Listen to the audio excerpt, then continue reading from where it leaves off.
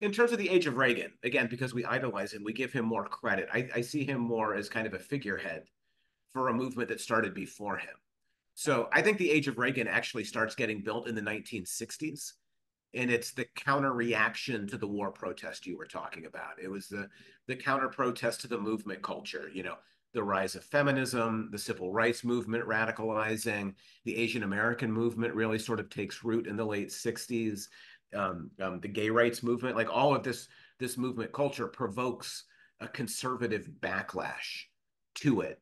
And there's been really good scholarship done on sort of like the direct mailing empire that was built. Like they would reach out, like so we didn't have the internet, right? So it would be mailers that you would send out to people to try to build a kind of movement.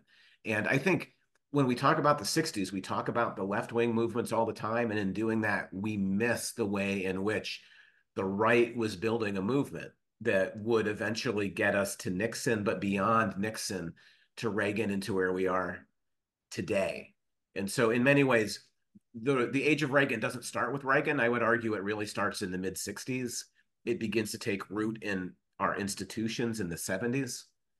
And we're kind of living with it institutionally, but also culturally, right? Much of the way we think about the world is conditioned on these mythical ideas we have about Reagan. And thus why I want to teach post 45 history, right? I am completely uninterested in teaching a history of superheroes and supervillains, right? Like that's one thing I know for sure. History is not populated by superheroes and supervillains. It's populated by real people.